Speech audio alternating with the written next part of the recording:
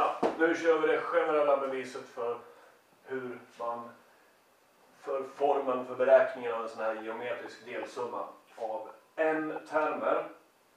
Och har vi då faktiskt en stycken termer här, har vi ens en geometrisk talföljd mellan de här plustecknen, ja, för att få varje nytt element multiplicerar man alltid med samma tal, nämligen k. Så vi får a gånger k höjt till 2 och så vidare. Men har vi en stycken då? Ja, den första det är ju a gånger k höjt till 0.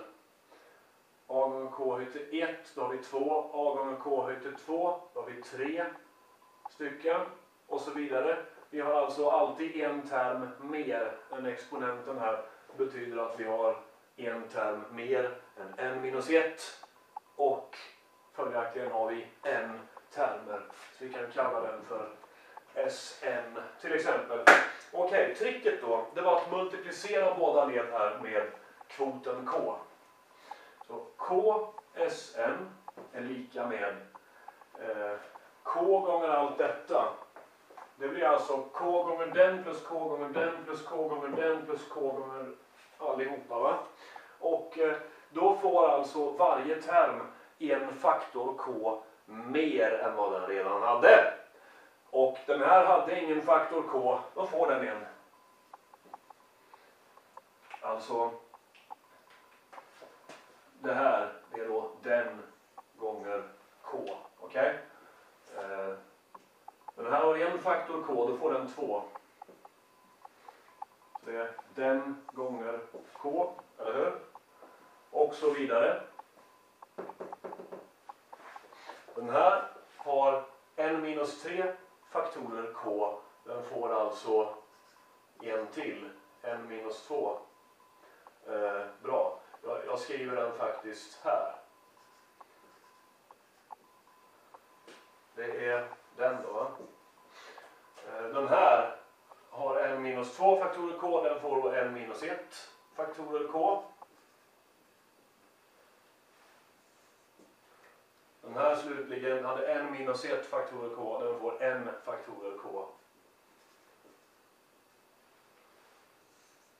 Så. Om vi nu subtraherar de här ledvis. Och nu finns det lite olika varianter här. Antingen kan jag ta den ekvationen ledvis minus den ekvationen. Eller så kan jag ta den ekvationen ledvis minus den ekvationen. Det spelar ingen roll hur man gör. Det blir samma resultat. Vi tar väl den minus den då. Okej. Så ledvis subtraktion ger Sn minus Ksn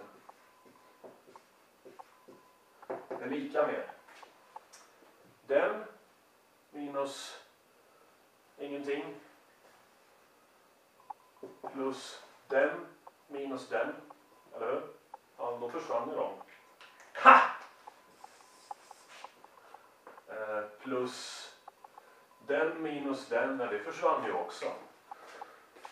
Plus och så vidare. Den minus den, de är likadana, försvinner blir noll. Plus den minus den.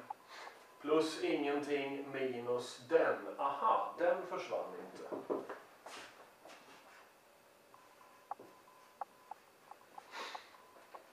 Nu är vi faktiskt nästan färdiga. Tricket nu är att faktorisera båda led för att kunna få ett snyggt utseende på den här.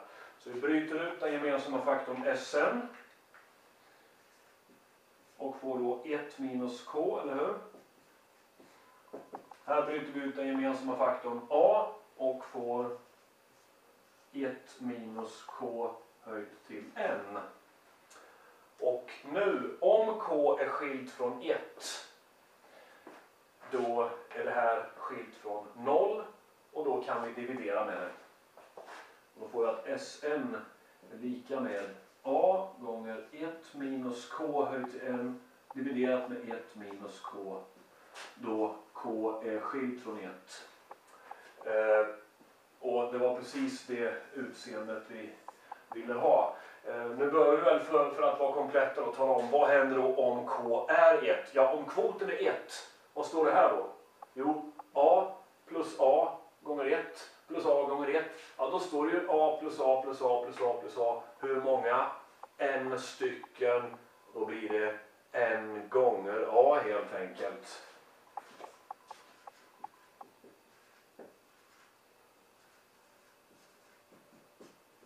Den här är nog inte så jätteintressant, men den här är superintressant. Nu ska jag lägga till en sak till här. Och det är att skriva den här. En liten blomma där också. Så. Obs att det här är precis samma sak som